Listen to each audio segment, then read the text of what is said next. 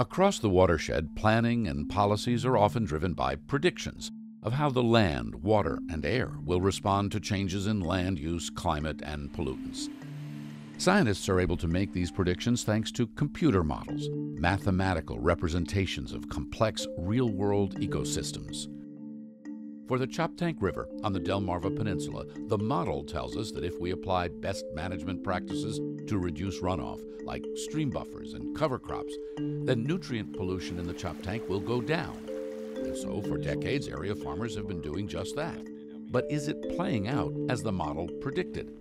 I met up with environmental scientist Keota Silaphone on a rainy day when we could see the water running from the land right into the river, just upstream of Greensboro, Maryland. You've been studying this river for 10 years. Why? Well, so the Choptank River is one of the main tributaries flowing into the Chesapeake Bay. This area here, the headwaters of the Choptank River, it's been monitored by USGS since like the mid-60s. So it's got this very long, good record of nitrogen and phosphorus. So what you've seen and what you've been able to measure is essentially a gap between the modeling and the monitoring of what we've seen here. Yeah, so the Bay model considers all of the best management practices that are being applied in the headwaters. And it suggests nitrogen and phosphorus are decreasing and have decreased since 1985. But the monitoring tells a different story. Each month, the United States Geological Survey collects water samples at 123 non-tidal sites throughout the Chesapeake watershed, including here. They measure nutrient levels when it's calm and during storm flows. Since 1965, both nitrogen and phosphorus have been trending up at Greensboro. So why are we seeing increases in best management practices and also seeing increases in the pollutants? Right.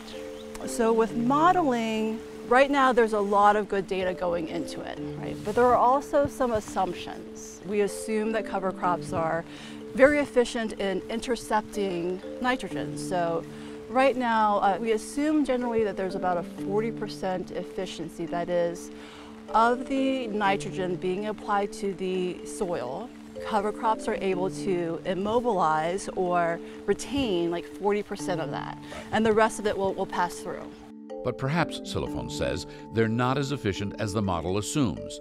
Another consideration, the intensification of agriculture. The poultry industry has grown exponentially over the years. And that industry produces, in addition to chickens, a lot of manure. Manure, exactly. And exactly. What's happening with that? So one of the BMPs for chicken manure is manure management. And manure management is simply storing that manure until it can be safely applied. That's just being stored. It's eventually going to be applied to the land. And the data does show the rate of application of manure N and P has increased. The amount of land in Greensboro, the amount of farmland hasn't increased that much. So you're simply applying more of that manure to a limited amount of farmland. And what does the increased amount and storage of that manure actually mean for this water that's flowing by us right here? So higher levels of nitrogen, right, and phosphorus will produce your algae. Right? And so if you have excess algae, eventually that algae will decay, and when that decays, it'll use up a lot of oxygen and you have low dissolved oxygen levels. No oxygen means fish kills. If we want to try to reduce nitrogen and phosphorus, we need to take an honest look at manure. So we need to figure out a way to really manage manure if we want to, at least in Greensboro, reduce the amount of nitrogen and phosphorus we're seeing.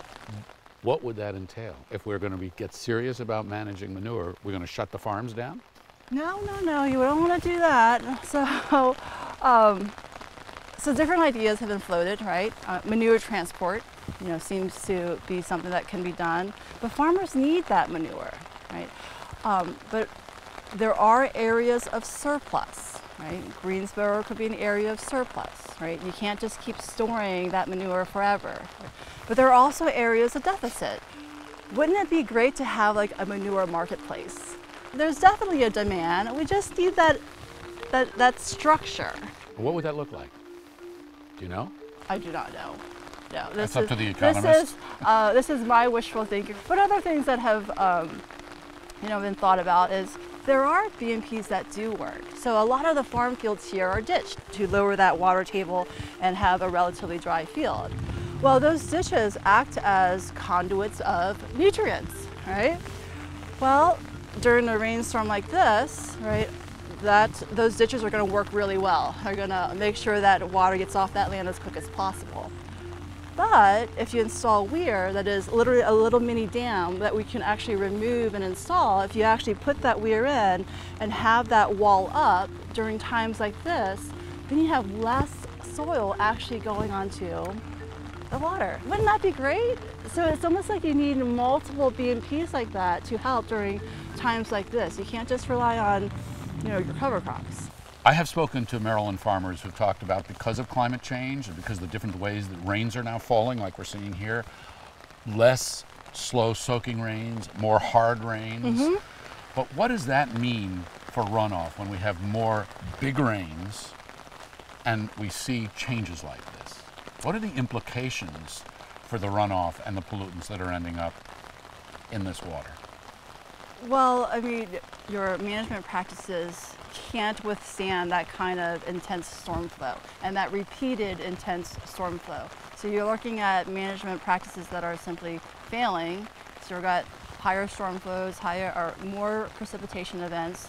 That's going to certainly lead to more sediment running off, and that sediment is what's carrying your phosphorus, and of course the nitrate within that water too will simply flow off into your waterway. So these changes make this more complicated. Oh, of course. Yep, absolutely. Mm-hmm, mm-hmm. I want to come back one more time on the disparity between models and monitoring. Yes. What's the significance of this gap, of this disparity?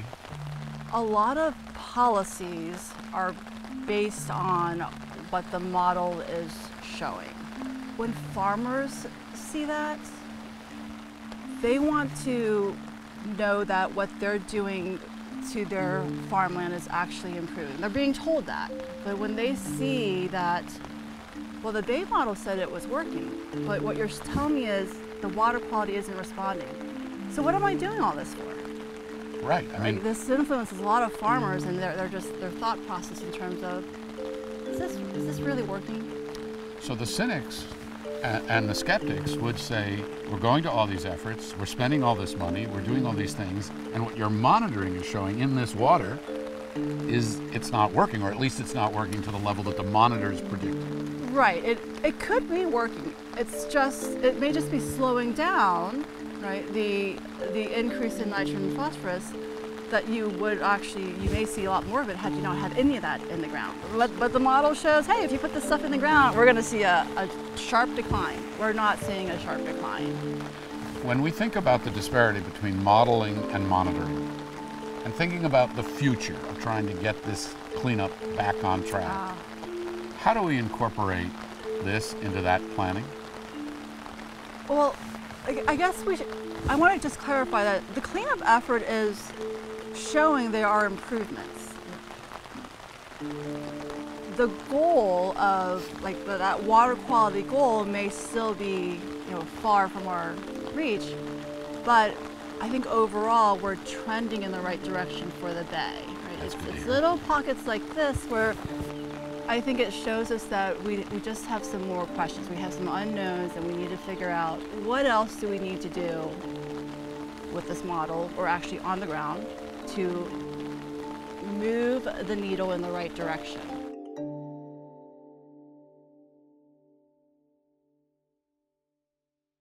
Stream anytime, anywhere with the free PBS app.